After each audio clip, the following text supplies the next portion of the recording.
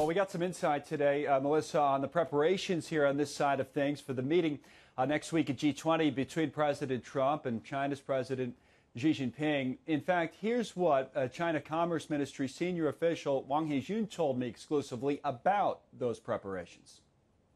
The Chinese side is making active preparations for a successful meeting. What would define a successful meeting from your point of view? What's a realistic expectation of what might come out of G20?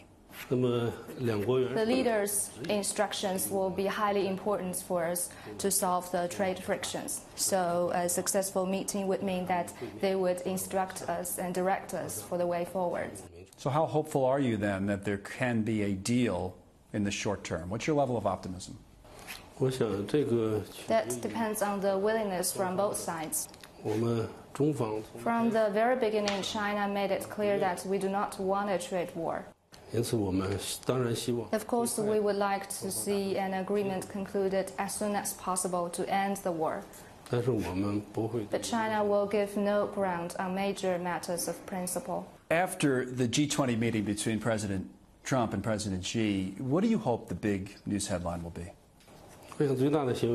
I imagine that headline will be the two leaders had a good meeting, reached some consensus, and set the direction for the consultations to solve the problems.